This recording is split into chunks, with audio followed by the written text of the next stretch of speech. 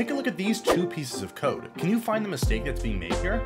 If you can't find the mistake, don't worry, because in this video, I'm going to show you 7 mistakes that you need to stop making in your Spigot plugins. Let's start with mistake number 1. This is called the Pyramid of Doom. The reason it's called that is because if you take the code and rotate it 90 degrees, it looks exactly like a pyramid. This code checks to see if the player interacts with an item that has the word diamond in the name, but you can see that's really hard to understand when the code is formatted using the Pyramid of Doom. When we bonk that Pyramid of Doom with a hammer, it comes out looking like this, which is a lot easier to understand. You can see exactly what we're checking for, and you can see the result in a very simple line by line fashion. Let's move on to mistake number 2, which is putting all of your code or a large chunk of your code in a single file. You can see I've got this really long file here, and it's over 450 lines of code long. I wrote this years ago, and if I'm being honest, I have no idea about everything that's in this code today. The way to fix this is to break up your long file into multiple smaller files that are super easy to understand. That way you can open up a single file to understand a little piece of your code rather than opening up a giant 500 line of code long file and understanding exactly none of it. Our next mistake is really tiny, but it is such a giant mistake, and it'll cause you a lot of problems in the future if you're not aware of it. This mistake happens when you make objects directly accessible from other classes. You can take a look at this example here where I have a map of a player to integer, which counts the number of kills a player has gotten. I've made this map public, which means that any other class can access its data and manipulate it any way it wants to. And this is really bad because we can accidentally write code that changes this map outside of the one class here called direct access,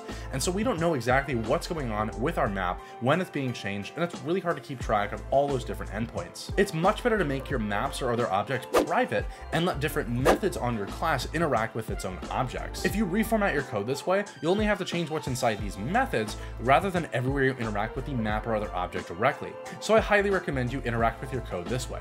Our next mistake is a big one that you've definitely made when writing Spigot plugins, and that mistake is abusing the static keyword in Java. When writing code, using the static keyword means you can access different parts of data from anywhere in your project. That sounds really great and helpful, but it actually makes code harder to fix and harder to write more onto. Most people don't understand how to use the static keyword. Let me show you an example of how not to do it. I've written a static abuse plugin here that has an instance of itself that's set up in onEnable, and I have this other static class called example manager with a method called do something. If we take a look inside of example manager, you'll see it accesses the static abuse plugin's instance to grab the name of the plugin. This isn't good because it's unclear about how the example manager class interacts with the rest of our project. So let's go ahead and fix that up. This is the new version of our static abuse plugin where we have an example manager object, and when we make it, we pass in the name of the plugin, so it's very clear what the example manager uses from our project. This is a pattern called dependency injection, and all that really means is you can pass in those variables and then it uses those in whatever way it wants to,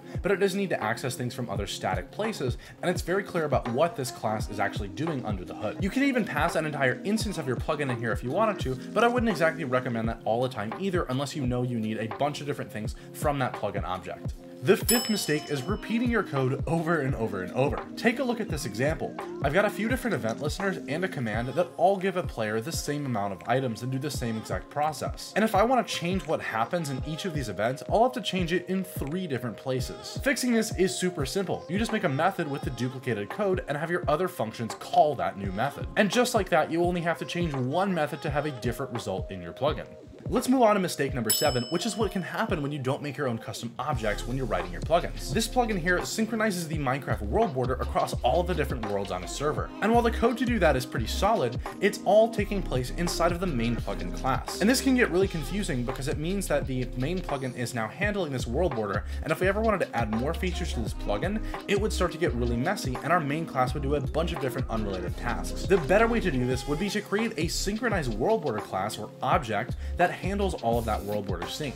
Here's our main class again, but this time you can see we create a new world border object and then call the methods on that to manage the world border. This means our main class doesn't have to handle anything, and our synchronized world border class knows exactly how to manage the world border and all of the little nitty-gritty details that go on with that. And this is great because it means our world border class does exactly one thing, which is manage that world border. It's generally good practice to make your classes do one specific thing and make them do that thing really well. Finally, let's talk about mistake number 7, which is not ever improving from the code code and mistakes you make in other projects. All you have to do to fix this mistake is look at some of your old code and figure out exactly what mistakes you're making and how you could make it better. And I promise, whatever level you're at, you are absolutely making at least a few mistakes in every project you work on. This is because programming is a continuous learning experience, and there's always something better you can do with your code. Every single time I make a project, there's always something I try and do better from my previous project or plugin. And I do this outside of just plugins as well. I do this every single time I work on any programming project at all. And that is mistake number 7. If you did enjoy this video, make sure to subscribe to the channel and turn on notifications. If you want to watch a video from me right now, I've got this one over here where I looked at some of my oldest projects.